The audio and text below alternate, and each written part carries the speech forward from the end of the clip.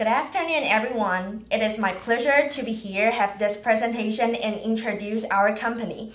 I'm from The Gap, which is one of the most competitive manufacturer in the garment industry, and my name is Amber. Today our presentation can be divided into three parts. First of all, we will have a short introduction about our company. Then we will present our stock performance in recent years. Last but not least, we will focus on our financial operations. We have 6 brands on the market nowadays. There are Gap, Banana Republic, Old Navy, Piperline, Athleta, and Intermix. We offer a range of products that include apparel, accessories, and also some personal care products for men, women, and children under our 6 brands. Our company was founded in 1969 in San Francisco, and then in 1987, we started operating our stores in other countries. So nowadays, you can find our stores in many countries such as America, Europe, Asia, and also Africa. And also we have some franchise agreements with unaffiliated franchises in many countries to operate our Gap, Banana Republic, and Old Navy's. Additionally, up to today, we have total of 140,000 employees in our company. And these are our 4 key priorities, that is global growth, product, experience, and talent. And in the next section, let's welcome my colleague, Sarah. Good afternoon, everyone, and I'm here to talk to you about our stock performance and financial operations. Now, as everyone knows, the principal market on which our stock is traded is the New York Stock Exchange.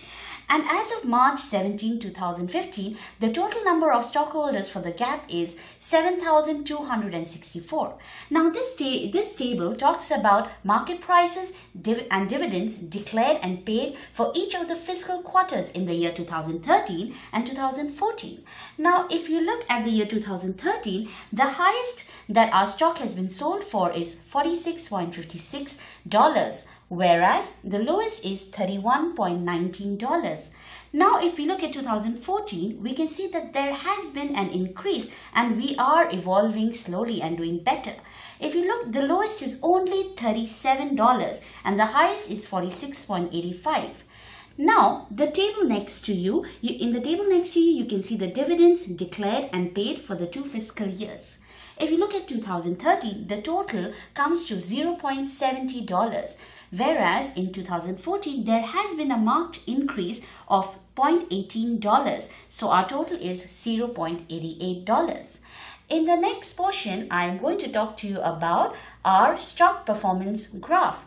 If you look at this portion, you can see that there has been an increase from the year 2010 to 2015. We are slowly growing and doing better. If you look at our graph, you can see that there is a stable growth, even though in more recent years it is not as pronounced, but that is because of the economy. But we are still trying our best to grow and become a better company. Finally, I am going to talk to you about our financial report. If you look at the year 2014, we have showed an increase of $287 million or 2% as compared to the fiscal year 2013. It was partially offset by the fact that there was an unfavorable impact due to foreign exchange of about $130 million. But this has mainly been because of a decrease in the foreign exchange currency price for the Japanese yen as well as the Canadian dollar. Next, the other reason for a decrease in the net is in the net sales at Gap. So that's why we haven't done as well as we hoped for, but that doesn't stop us from trying further. Thank you so much for your attention, and I hope that this information is going to help you make a well-informed decision about whether you would like to invest with us. Should you decide to do so, I hope that we have a long and fulfilling relationship